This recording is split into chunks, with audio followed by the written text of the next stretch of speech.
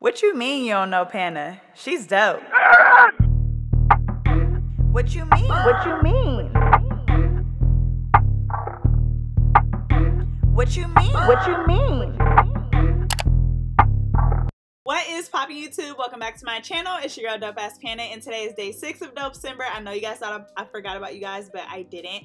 And today I'm going to be sharing with you guys small knotless box braids that I did on my client. This is my beautiful client Trinity, the same client that I did the $700 knotless box braids on, and we had to run it back just because it was so fire that we had to do it again. So this time we're actually going to be putting pink underneath, obviously, because she has this section of her hair that is colored pink. I believe that this is Neon Pink by Adore. So for the hair, we're going to be using Pink by Afrozine. It is pre-stretched hair, and the hair itself honestly was trash to me, but I had to use it because this was like the only pink that we could get that was kind of like borderline hot pink, but also borderline powder pink. It was just a perfect match for what she wanted. So I did use this hair to create the knotless in the back. Now y'all, this style literally took me about 10 hours to do.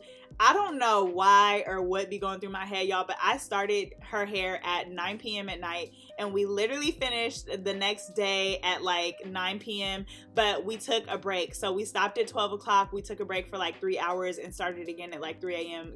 Y'all, literally, when I tell y'all I'll be working on crackhead hours, I don't know why we thought it would be a good idea to start this look that late or what we were thinking, but it was a thing. It happened. I actually ended up doing pretty much the whole style on TikTok live. So people were like waking up in the morning like, wait, what? You're still here? It's like, yes, we're still here. I literally did not sleep that day. I do not advise this. Like, I do not advise people to do this, y'all. I don't know what be going through my head. Sometimes I really feel like I have a hair addiction because I be just ready to pull up and do whatever, whenever, at whatever time. So anyway, these were worth it. These were bomb. I was so happy with the finished look. So I'm super excited to share these with you guys. I did not pre-part out my client's entire head because just baby, no. Like for small knotless box braids, I am always just ready to dive in. We did these braids to my client's knees, so you could just only imagine, like, I'm trying to save all the time that I can, but I do pre-part out the front section, so I will show you guys that when I get around to the front. But this nape of the neck, I usually part ear to ear, and that's where I start my rows. For a small size, I usually do 3 rows back here. It just depends on how big the nape of my client's neck is. And yeah, so I'm gonna be doing like, I think I did 3 rows of this hot pink, and then the rest of her hair is going to be black. Obviously I'm using Expressions, the 58 inches. I don't like to use the 72 pre-stretch because I feel like the longer the hair is, the more it tangles as you're braiding down, which in turn would take longer. So I like to just stretch the hair or like keep adding the hair in to get whatever length I want to get. So y'all basically saw how I pre-parted out the front, and when I'm working through the back, I'm just gonna follow those lines all the way around, and it literally is the same thing as if I would pre-part the entire thing. I really don't have issues. I don't like just pre-parting when I'm doing small because I feel like it just honestly takes so much time, and I'm gonna go through and like just redefine the rows anyway. So I just like to pre-part out my front so that I hold myself accountable and I'm not being lazy, and then I'll go ahead and connect those to the back. Like, I love to pre-part out the front because I feel like, especially with small knotless, as you get to the back of the middle or towards the top, y'all, you do start getting tired. You like, look, I can make this a little bit thicker. So I like to pre-part out the front just so I can match it to the back, and I make sure that I stay consistent with my rows. I'm not getting lazy. It's just accountability, y'all. It's accountability. So I'm gonna go in and do all of these black, and it's gonna hide the pink, not completely, but just a little bit. And yeah, I believe that I used maybe, I want to say 4 packs of Expressions braiding hair. Remember, y'all, these are to her knees, so I did use a lot of hair. She doesn't think they're heavy, but baby, my neck, oh, no ma'am, like, no ma'am. You're getting waist length for me or nothing below that. I got butt length one time and I was just like, baby, my neck. So she said they're not heavy, y'all, but she's young and like trying to be cute, so maybe it is. I don't know, maybe it's not, but I did use a lot of hair for this. I believe I used only probably like 2 or 3 packs of the Afrozine and maybe 3 to 4 packs of the Expressions. I'm so sorry. I did not like count how many packs I was using, y'all. I was delusional by the time I was done with her hair. But yeah, if I ever do this again, I will definitely make sure I keep track of that for you guys. So y'all, look how beautiful these braids are sitting. My parts are nice and crisp. I remember on my TikTok live, a lot of people were saying, this isn't a small size, this isn't even that small. Y'all, this is a small for me, okay? So whatever size your braider does for their small, woohoo, kudos to them. These are small for me, and I do not like doing small braids, but for a couple people, I'll do it, but these are small to me. So I was like, I don't know what y'all looking at, or maybe, I don't know, maybe I'm off with my sizing, but these are definitely small to me. I would not consider these medium. And even if they were not knee length, I feel like these would still probably take me about 5 to 6 hours to do, just because, yeah, these are small to me. So I don't know. Let me know what size you guys think these are in the comment section down below. Like, there's definitely an extra small size, which will probably be tinier than that. Don't ask me to do that because I'm not going to do it.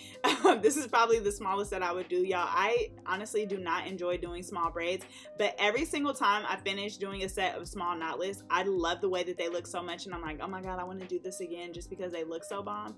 But during the process, I just be ready to quit. I'm like, I don't want to braid ever again. Like, I'm done. So yeah, big kudos to Trinity. She was definitely a vibe, so I could like hang out with her for 10 hours and be cool, but y'all, it's gonna be a minute before we do these again.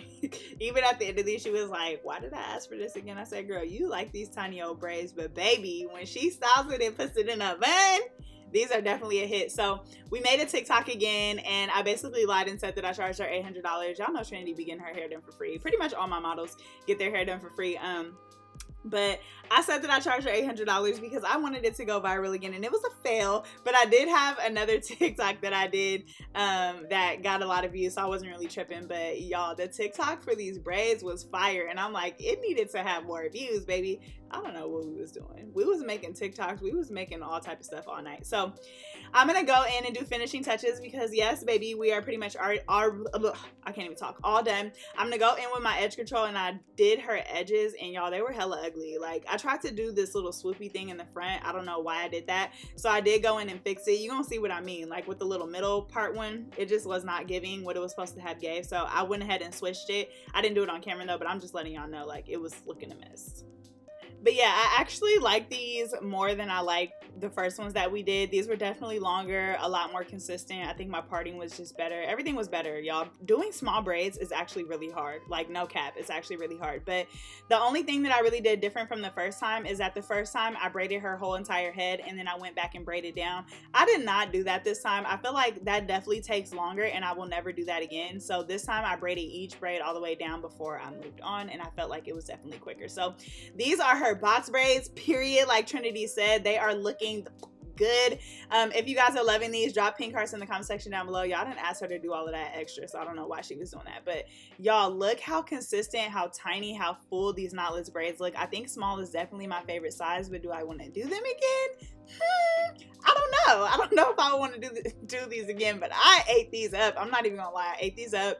I love these. I'm gonna insert the TikTok that we did at the end of this video. I actually had her come back the next day with a new outfit, and I was like, baby, we gotta put it in a bun. We gotta style these. We gotta go outside with these, okay? So yeah, I actually had her come back and change outfits, and this is that TikTok. Thank you guys, as always, so much for watching my videos. I really love all the support that you guys give me. If you guys haven't already, hit the subscribe button. I will see you guys tomorrow for day 7, baby. I hope you guys are enjoying this countdown, and as always, I will catch you guys in my next video. Peace out. What you mean you don't know Pana? She's dope. What you mean? What you mean? What you mean? What you mean?